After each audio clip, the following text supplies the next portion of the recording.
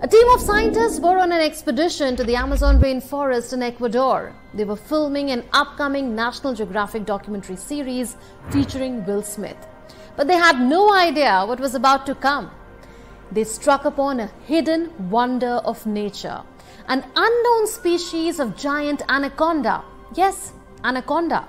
Most of us have our imagination of the giant snake through movies. Those man-eating serpents in the 1997 Hollywood film starring Jennifer Lopez, or the anacondas, The Hunt for the Blood Orchid.